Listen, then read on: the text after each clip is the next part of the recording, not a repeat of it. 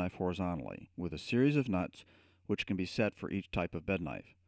Once the nuts have been calibrated to within 1/1000th of an inch, they are not moved. Precision pins are mounted in the appropriate nuts, the pivot pins are replaced in the bedknife, and mounting becomes quick and easy, as well as ensuring that the front face of the bedknife will be parallel to the mounting pins to within 1 to 2/1000ths of an inch. To grind a bedknife, we first move the alignment pins to the position for the bedknife we are going to grind. Then, we just load and grind. Okay, I'm mounting the knife onto the pallet, making sure it's sitting down even on the mounting surface, and pushed back gently against the locating pins. Gently locking the knife down, bringing the wheel in.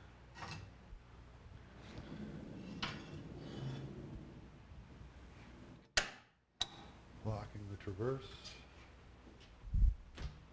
starting the grind.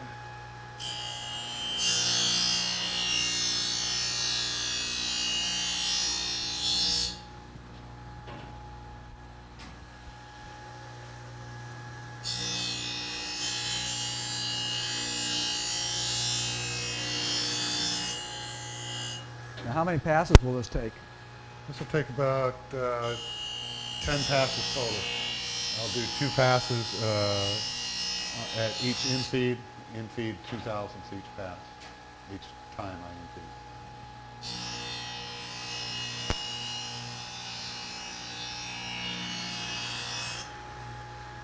It depends on how much metal you're removing as to how often and how much you do infeed.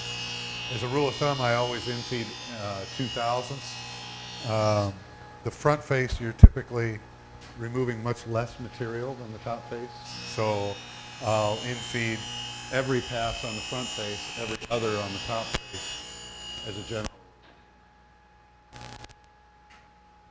Now, do you do just the front face sometimes? Occasionally, yeah, I just let the knife tell me what it needs. Mm-hmm. Now, what kind of blade are you running here? Is this a tournament blade, super tournament, or what? This is the Toro Super Tournament. Toro Super Tournament. How many grinds can you usually get out of a bedknife blade like that? Depending on rate of wear with top dressing, 3, 4, 5 grinds. Depends. Because typically, when people talk about those, they talk about 1 or 2 grinds. Oh, we get a lot more than that out of them. I mean, with somebody else's bedknife grinder. We get. What I like about this is you have real finite control on both faces at the same time. So if I see that I can take a little bit more off of the front and get a good cutting edge without having to come in on the top, then I'll do it that way. Yeah, I've only infed 4/1000 on the top now.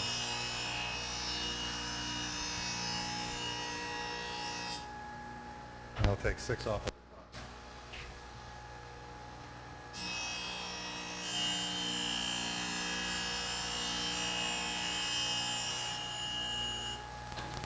One more pass ought to do it. I'll check the cutting edge at that point, see if I need to take off any more material.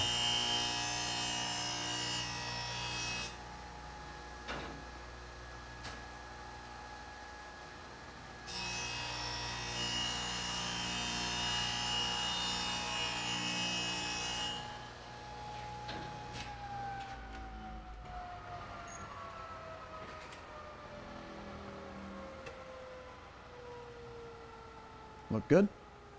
Looks good.